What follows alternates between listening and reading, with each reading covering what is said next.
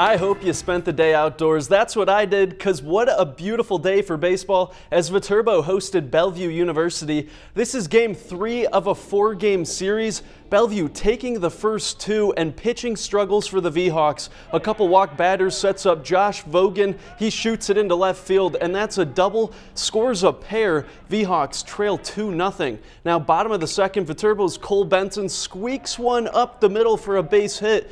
But it was a day to forget for the V-Hawks. Here's Vogan again. This time he hits it out, a 2-run shot. And I'll just stop the highlights there because Viterbo loses this one big, 14-1, the final.